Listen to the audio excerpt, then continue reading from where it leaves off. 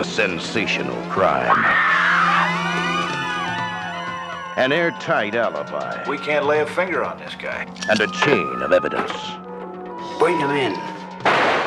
Charles Bronson is a cop looking for a killer, and he's running out of time. Go ahead, take me in. You can't punish me. When the guilty go free, I was going to be a free man. the system is the crime. I'm a mean, selfish son of a bitch. But I want a killer, and what I want comes first. Well, how come I've never heard him mention a daughter? It seldom crosses his mind that he has one. He's one angry man with someone to protect. Argue with your father. Argue with that. He can make a difference. You like hurting girls? I won't answer that.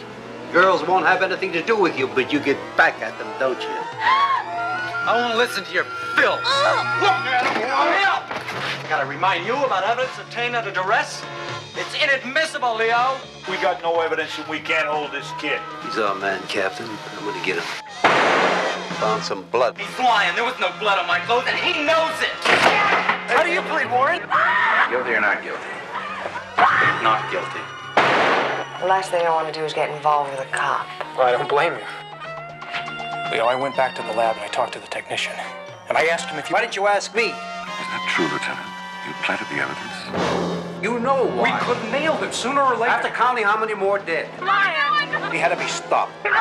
Forget what's legal, do what's right. After all the evidence is in, he'll reach his own verdict and execute the sentence by the deadline. When there is no justice, this man is the law. 10 to midnight. Charles Bronson, Lisa Eilbacher, and Andrew Stevens in a Golan Globus production of a J. Lee Thompson film, 10 to midnight.